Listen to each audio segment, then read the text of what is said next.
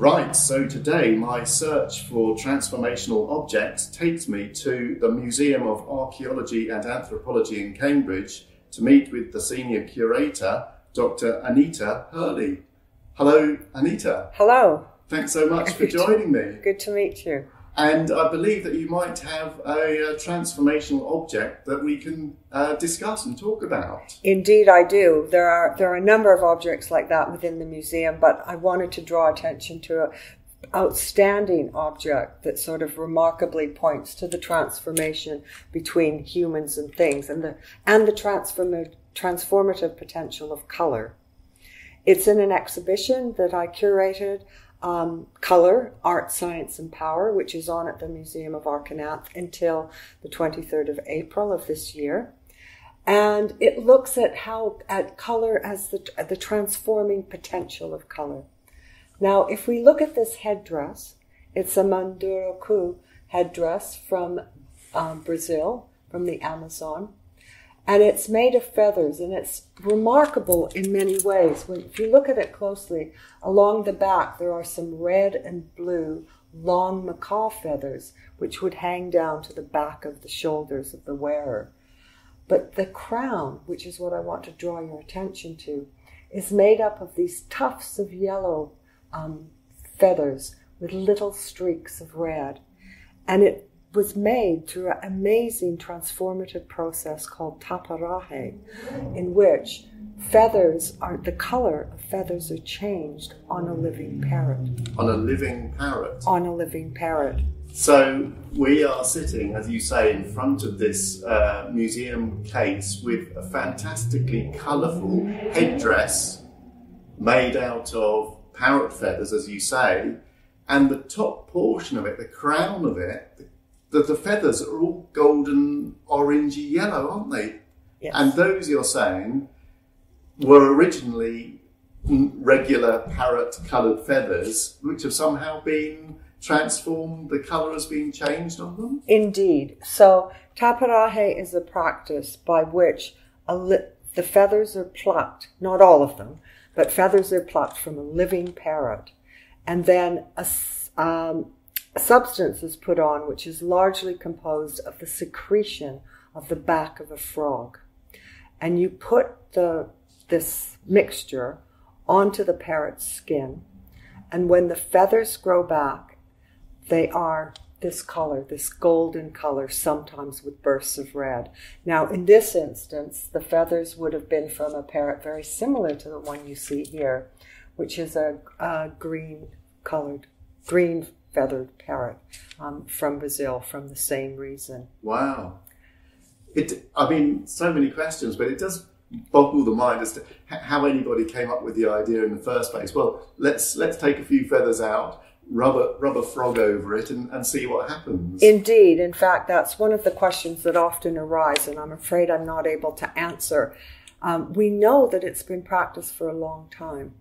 The first European account of it is from a journal by Carl Friedrich Philipp von Martis. So in 1817, he was sent by the King of Bavaria, Maximilian I, to go to the Amazon. Now, he was a naturalist, an ornithologist, an explorer, and he wrote this 3-volume series of his experiences in Brazil. The mainly focuses on zoology and ornithology, but he does have some great descriptive details of the people who were there, as well as some illustrations. And here you can see a man from that period, so about 1817 to 1820, wearing a headdress that is remarkably similar to the one that we have on display in the case. And do we know anything about how it was used or what the role it had in the life of the tribe that produced it? I think it's important to acknowledge that there is a really close affinity between people and parrots in the Amazon. It's part of a much more sort of holistic cosmology about the relationship between people, birds, and the environment that surrounds them.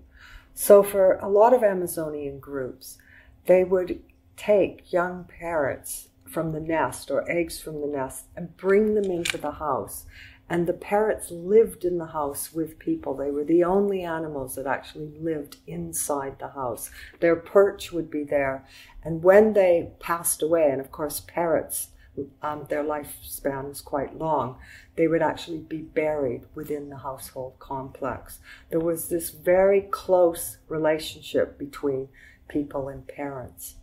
So these headdresses with these amazing colorful crowns was associated with the celestial realm, and they were used in communal dances. So people would be dancing, and there'd be a sense that dancing is like flying, that it's like being, that you're actually transforming yourself into a bird.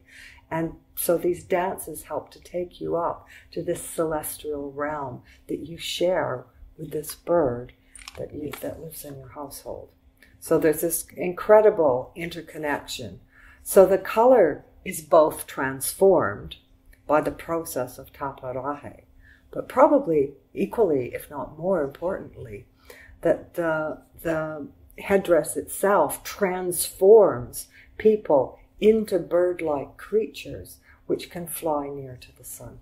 Wow, so there really is that sense in which it's a really different connection to the environment, and this headdress in particular, the way it is used and put on, you're literally, metaphorically changing your mindset, as it were, and almost a bit like kind of magic realism or magic thinking about your environment, which we've seem to have lost that sense of connection with our own environment very largely in this country, I think. Indeed. I mean, it is really part of a much more holistic cosmology that people in the Amazons have generally. One of the things also in terms of how these headdresses were used was that it was a communal practice. So you've got that sense of a whole group of people doing this same dance, doing it repetitively, and that idea that through that process of dance, through the ceremonial activity itself, has also a transforming potential. So it works together with the choreography, so to speak. So it really does transform the mindset, and it's an object that has this sense of being able to help us see things differently, respond differently, interact differently, and build up a much richer sense of who we are and our place in the world. Indeed. And a sense of veneration towards it, I think. Indeed. Which is so important. And to sort of be mimicking almost the actions of the parrots and the birds in the Amazon, which are, so colourful. That's interesting, isn't it? That they revere the parrots so much that in fact they want to be like them, and as you say, it's an act of almost trying to fly, and that sense of kind of being up in the celestial sphere is transformative and just a new sense of perspective on everything, isn't it? Yeah. And also I think the colour is really important. Parrots are very colourful birds, and there isn't a lot of colour in the Amazon, a lot of varied-coloured. So with some of the other headdresses and the featherwork, it isn't just headdresses that people make. People have described feathers as being like their paint box, as something, and you can see this in this other smaller headdress here, which I always think looks very much like it would be appreciated by Iggy Stardust. It's something you could imagine David Bowie wearing. Yeah, so we've got something that's like a half globe, isn't it? And of parrot feathers again, and the reds and the blues that we traditionally associate with parrots, but also this shock of yellow gold running through it as well. So here, that's not made by the process of taparahe, but it's there as an example of thinking about colour and how the aesthetics of colour in different places and the materiality of colour in different places. So here, this is like, as I said, almost like a paint box, is that you can take a blue feather and a red one and you make these elaborate ornaments and headdresses out of them. So can you tell me a little bit about the background research to the headdress? Yes. So as part of the exhibition, I both contacted specialists from different areas, including in some instances members of Indigenous communities. But with this particular case, I worked very closely with an anthropologist named Stephen Hugh Jones, who has been working in the Amazon for over 50 years, and first got me excited and in fact, indeed aware that we had material that originated from this remarkable practice of taparahe. But we also contacted the ornithologists at the University Museum of Zoology across the road. And I had a couple come over here who are specialists in birds of South America. And when they saw the headdress, they were completely blown away. They had never seen anything like it because they could identify immediately that they were parrot feathers on the top, and that they could link them with type specimens that they have in zoology of parrots from the Amazon.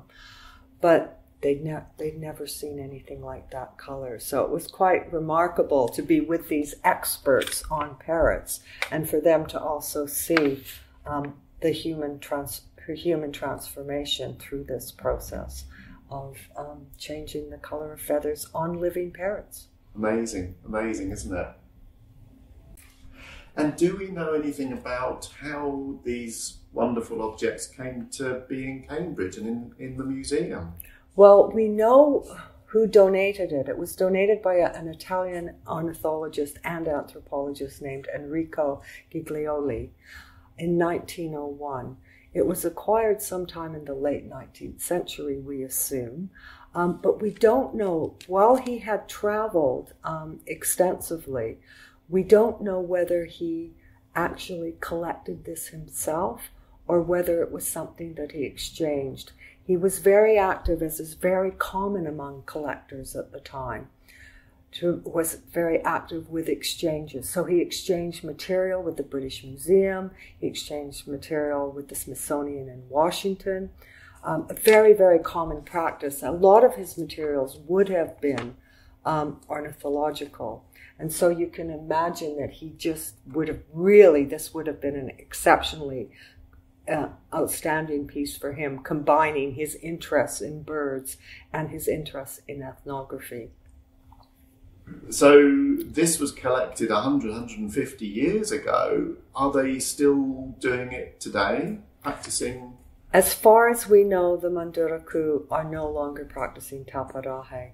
They have been, it's another one of these, horrific stories from the Amazon of people having been displaced. I mean, typically they live, and some still live, but some of them have been moved in sort of savannas that are within the rainforest, near the rivers. They've been affected a lot by damming, by the dams for hydroelectric power. In fact, in 2013, sacred rapids along the river were dynamited to make way for the construction of a dam. So it was like their sacred space where some of these people was completely and utterly destroyed. However, this is a practice that was shared among many Amazonian groups, and we know that there are still groups along the Colombian Amazon that are still practicing taparahe. So it still exists, but I don't think it exists among the Mandaruku. It's heartbreaking to hear these stories, and we know we get the headlines of what might be happening in the Amazon, but this makes it all the more particular and the more specific and the more real in a way. And as part of the project that I'm working on with the Library of the Great Silence, it's all about trying to step back and change the errors of our ways. And this is, no more clearer example really than what's happening in the Amazon. So, well, you might say with indigenous peoples overall, the extent now to which they're resisting the impact of industrialization, the kinds of climate change activities that are happening. They were very, very active in Scotland, weren't they? With groups from around the world coming to protest, but also to say, look, our ways of lives, we took care of our environment. Our environment was an important part of, well, obviously it's an important part for all of us. Exactly, and that's a really nice way of putting it, because trying to pick out the bits of positive in all of these stories is that there is a sense of pushing back now, and a sense of resistance, and a sense of realization that things do need to change, need to transform, and we can learn a lot from the very people who learn to live within and around their environment so successfully for so long. Absolutely. Absolutely, and you see this in many different places of the world, the way that people care for their environments and have done so for millennia. Well, this has been a fantastic opportunity to learn about the parrot headdress and the amazing transformational capabilities that it has. And so finally, I just wondered if you could say a few words about the role of museums such as this more generally in helping us with thinking differently about things. Well, the museums like the Museum of Archaeology and Anthropology are places which collect and take care of materials from around the world, and are one of the places that not only records but makes accessible to our visitors through exhibition that both celebrates the creativity of Indigenous and other peoples from around the world, but also highlights, I think, cultural difference and similarities, and gives us an opportunity to be able to reflect on it. One of the things that this museum is very committed to is to developing productive relationships with the people from whom the material originates. And we have probably over 50 visiting researchers a year who come from places where our collections come from to work with these collections. We're also acutely aware that some of the material, some of it has come to us through detailed field work, through exchange, through commissions, but we also have material that's in the museum that have come from less salubrious circumstances, from out-and-out loot, from material that has been stolen. And those are things that we also acknowledge here by working with groups, by working for returning material to communities, where sometimes the return of material can have a great benefit in terms of cultural healing, intergenerational knowledge transfer, etc. So it is an amazing resource for a whole range of activities and different kinds of audiences, both our communities and international audiences that come to us here in Cambridge, as well as to representatives of many of the hundreds, if not thousands, of groups of people that are represented by the collections within this museum. Fantastic. Well, thank you so much for spending this time with me. We are collecting for our library at the Alison Richard Building objects of transformational change, and sadly and quite understandably the parrot headdress is going to have to stay here, and it's not going to be moving to our little library of objects, but maybe it can be like an honorary member for the duration of our project and inducted as an honorary member for the Library of the Great Silence. Indeed, I hope so, and I hope it also encourages people to come across town and to the museum and see the objects both in the colour exhibition and in the other displays that we have here at the museum. Thank you so much.